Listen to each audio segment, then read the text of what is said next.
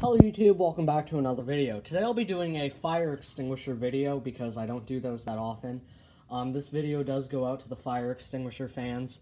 Today I'll be doing a full collection video. So this is literally every single fire extinguisher I own. Maybe less a few, but mostly pretty much everything that I have currently. So let's start up here with the collection shelf. This is in the exact same room as my fire alarm collection. You might have noticed in my videos I have this lovely old dresser that I converted into an extinguisher display. You can see it even has a little light under there, but on the top row you can see I have this kitty fire away. This is a plastic handle unit. This one was converted into a lamp, as you can see. Over here I have a Badger fire extinguisher. This is a 10-pounder from about 1986. This right here is a really old kitty unit, or Kidda, should I say. You can see it's blue, and the reason why these ones are blue is because these were actually manufactured in the UK, and dry powder units were blue back in the day. This right here is Camel. There shouldn't be a tag on there. This one is really poorly designed with that sticker. You can barely read it, but this one is fully charged, and it does have the original tape. This is a Burn-O-Matic extinguisher, nothing really special. This is a Firefighter. This is one of those plastic top ones. Still has the original tape.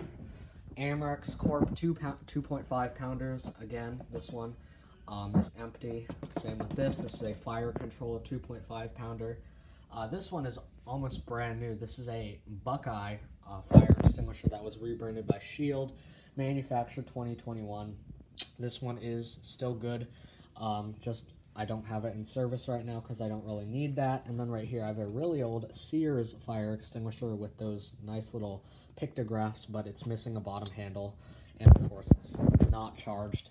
Down here, I gotta go a little quicker so I don't make this video like 30 minutes long. Amerex 10-pounder, nothing special. Older Amerex 10-pounder. This is a Kitty, or Kidda. I need to start saying Kidda. What do you call it? It's a 6-pound extinguisher, which is interesting. I have another one here, but this one is empty. I have two 10-pound Badgers. One is way older than the other. If we go back here, I have a new First Alert 10-pounder, pretty cheap extinguisher. Behind that First Alert, you can see I have one of these older Kidda units. I have a plastic-handled Kidda. I have another plastic Kidda, and then right back there, that's a First Alert 2.5 pounder.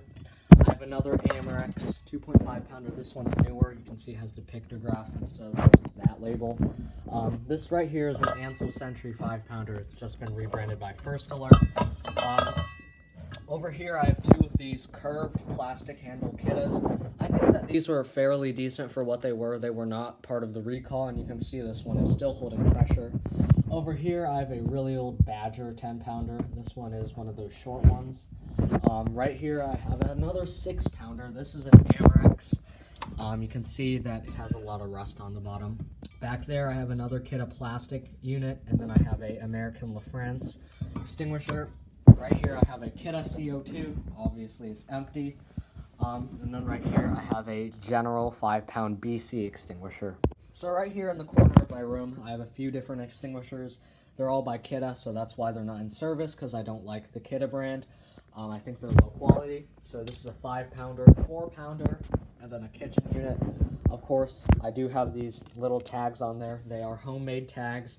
They're not like from a real company. I just have them on there for fun.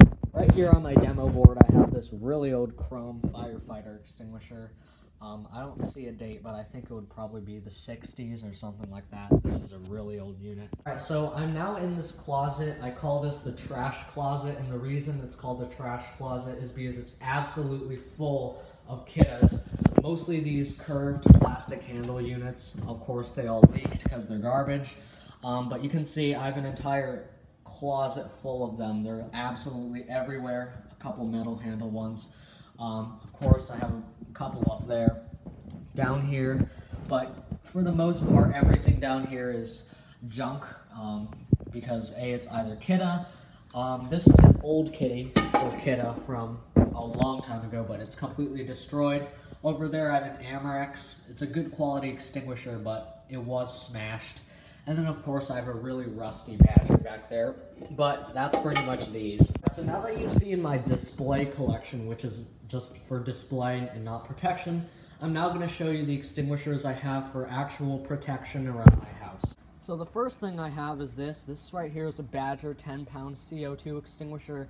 I have it in the utility or boiler room just because there's a lot of electrical equipment in here that's sensitive.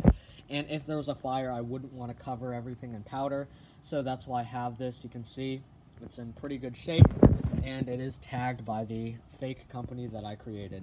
Here on the basement stairs, I have a Amerex B402. This is a 5-pound ABC extinguisher, and of course, it is under the extinguisher sign. And also, of course, just for fun, I also have this 15-pound carbon dioxide unit. It isn't tagged because I don't really trust it that much. It has dry rot and stuff, but it's mostly just here for aesthetics. Even though it is sealed, because it is still fully charged, I don't really trust it that much. Alright, so most home fires would start in the kitchen, so of course you want optimal protection there. And you can see, for that purpose, I do have 2 extinguishers. This is a carbon dioxide extinguisher. It's only rated 5 BC, and it is from 1986, but it is fully charged. And then, of course, you always want an ABC extinguisher, so that's why I have the finest Amerex products here. But, yeah, the carbon dioxide is probably better because, you know, if your pan catches fire, you don't want to flood your whole house with powder, so that's that. All right, so here in the garage, fire hazards are absolutely everywhere. Of course, with cars and gasoline and all sorts of flammable things. I wanted a higher rated extinguisher, so right here I have a 10-pound ABC extinguisher, again by Amerex, which is my absolute favorite brand. This one is technically not code compliant, however, I think it's just perfectly fine. They do tell you to get them hydro tested and stuff like that. However, just for home use, if they're in good condition and they're fully charged and there's no dents or rust or stuff like that, it's most likely good. And yeah, that's why this is here. Right here at the bottom of the stairway, right next to the front door, I have this. This is another Amerex B402, ABC dry chemical 5-pounder. I think this is a good place to have it because, of course, it's right near an exit, which is always good. And also, there's a lot of Class A and C combustibles around here, so this is a good location. So right here in the study or the office or whatever, I have this. This is a Halon fire extinguisher by Kidde, unfortunately. Usually I don't want to have Kidde products in my house, but unfortunately this is the only Halon fire extinguisher I own. It is fully charged. It might be leaking. I don't think it is, but it could be.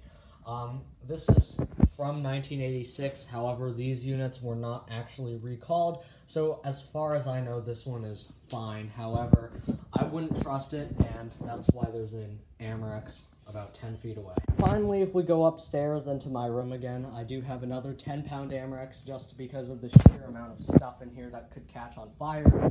Of course, this is a really old one with the metal label, but it is still fully charged.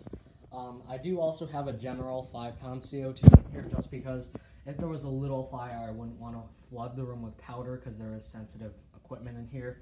And then, of course, on the other side, I have an Amerex water mist extinguisher because I just like water mist in general. It's a really good extinguisher, and yeah, that's pretty much that. That's all for today's video. Thank you for watching. I do have to make a note that I did not get every single extinguisher. There are quite a few extinguishers I missed that are in my garage or places that I can't really go to right now because it's raining. But there are a few more, but I got a good majority of my collection. Alright, thanks for watching.